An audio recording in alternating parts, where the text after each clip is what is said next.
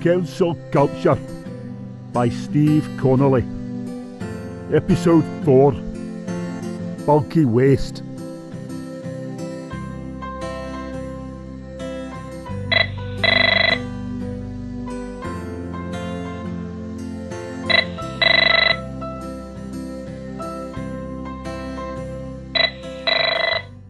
Hello, your local borough council. How can I help you? Is that the council? Yes, it is. How can I help you? My local borough council? Yes. How can I help you? Can you help me? Well, I'll certainly try. I booked a bulky waste collection. Okay.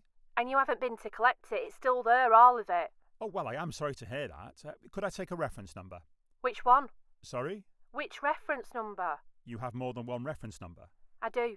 Okay. Can I take the latest one, please? The latest one for what? The latest reference number for the bulky waste collection. Oh, I only have one of them. Okay. So what are the other reference numbers for? Well, I ordered a recycling container, a food waste container, a garden waste container, and a recycling container lid as well at the same time. Okay. And they've not come either. Right. Okay. Can I take the bulky waste reference and we'll get on to the rest? Yeah, it's 2 letters and 6 numbers. Lovely. And your address? Yeah, it's flat 69, name of the largest town in Anglesey House, random postcode. Okay, and can you just confirm your... Yes, my first name is the same first name as a Golden Globe winning actress, and my surname is the same surname as a Golden Globe winning actress. Sorry, what's your name? Yes, I know. So your name is the same as a Golden Globe winning actress? Yeah, I know. The actress. That's... I know. I get it all the time. Have you, name of film. Are you going to, name of another film. Was I, name of a third film. It does get tiring. Well, I'll bet it... Yeah, I mean, it's not like I live in North London. Sorry? North London. That's where she lives. Bloody actress, you know, where they all live. All? Yeah, all the metropolitan elite. Oh. Yeah, I mean, it's not like we're anywhere near North London, is it? Well, no. I mean, if we were, that would be confusing, wouldn't it? Well, I guess it... Imagine 2 name of actress in the same borough. What would be the chances of that, eh? Well, pretty slim, I would guess. Yeah, wouldn't it? But here I am in local borough, absolutely nowhere near North London borough, and people are still asking me if I name a 4th film. Well, I am sorry about that. Oh, it's not your fault. Okay. What is your fault is that my waste hasn't been collected. Right, let me just look into that for you.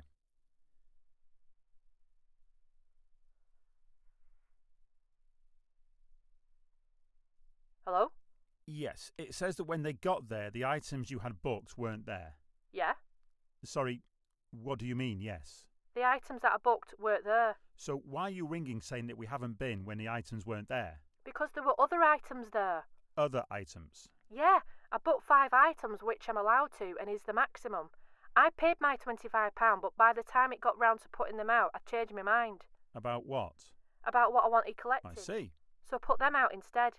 Okay, so you booked for the removal of a sofa, a wardrobe, a mattress, a vacuum cleaner, and a TV. Yeah, but I told my Auntie Deirdre about the sofa, and she said she wanted it, so I gave that to her. Then my Uncle Ken was looking for a wardrobe to put in his pigeon loft, don't ask me why. So I gave that to him. My cousin Peter is just out of the Navy and needed a mattress, so that went to him. And my other cousin, Tracy, her vacuum cleaner packed up, so she asked me if I could give that to her. And then my nephew Daniel is just off to uni and needed a TV, so he got that. Do you mind me asking? Do they all live on the same street? No, why? I'm just wondering. Anyway, so the items that you booked all change? Yeah, instead I had a carpet, a desk, a microwave, an old bin, and some cushions in a black bag. Okay, but as these weren't the items that you booked, that was probably the reason why they weren't collected. But I put a note on them. Okay. Yeah, it said, "Dear collecting people, these are items that weren't the items I booked, but they are the items I want collecting." I thought that was pretty clear. Okay, and where did you leave this note? Inside the microwave. Inside the microwave? Yeah, it would have blown away otherwise in this wind.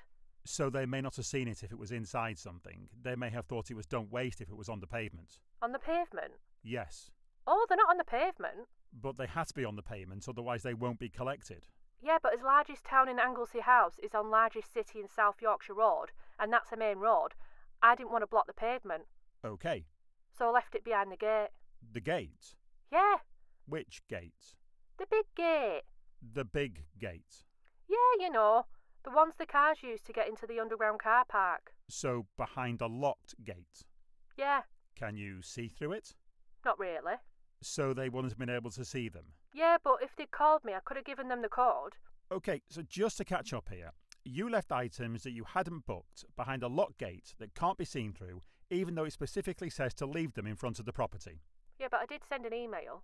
Oh, okay. Who to? General email at localboroughcouncil.gov.uk. I see. To the general email. And when did you send that? The night before the collection. So after the council had closed. Yeah, but the waste team start early, don't they?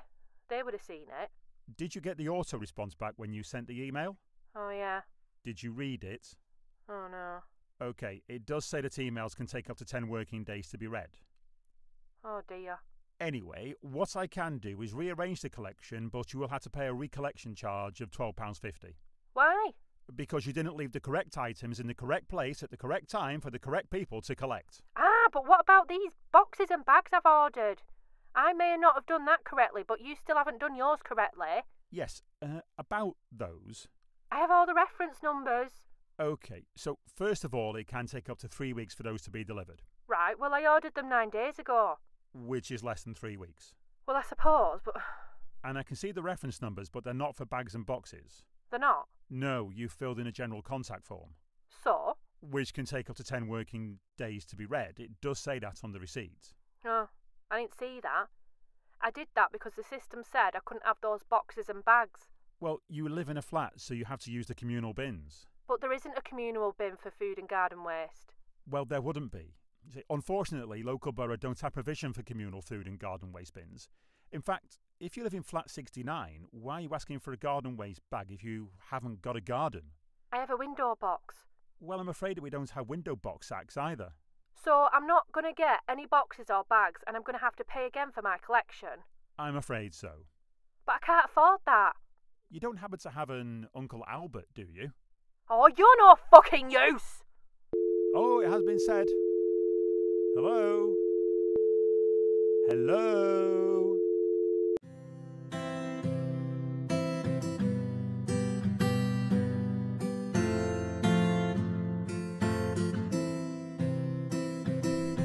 That was Kelso Culture, Episode 4, Bulky Waste, with Steve Connolly as the council and Louise Wilson as the caller. Tune in next week for Episode 5, Permits.